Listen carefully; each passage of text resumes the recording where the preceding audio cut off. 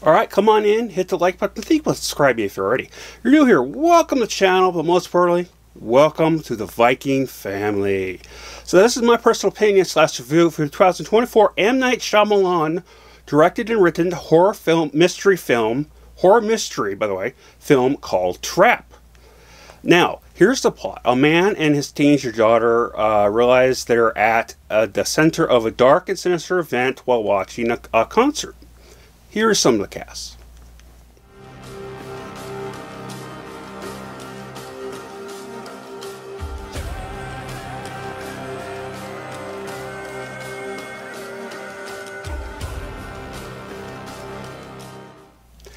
This honestly was an odd, slightly fun, but overall just an okay film for me.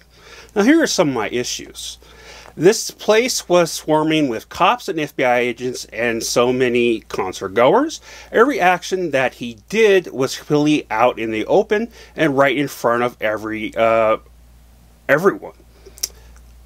And it was very, very obvious. The fact that no one said or acted was as mind-blowing as the fact that he was able to get anywhere as far as he did with his plot, despite the fact that there was an unusual amount of police at the concert in uniform. Literally felt laughable at how many there was and how they went about their job and how bad they was at their job. I will say the third of the fourth acts was great. However, the fourth act felt extra and, in my opinion, not needed. Kind of dragged out the film. Now here's my rating. I'll come up with my final thoughts.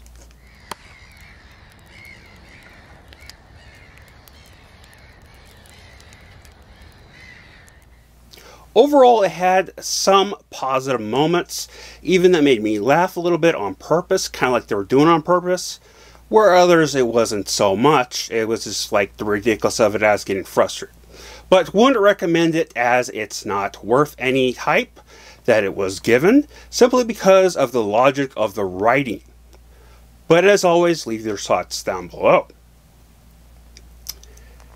Yeah, so that is all I have for you today. I'll be back next week with 1 or 2 more videos. Probably 1, but we'll see.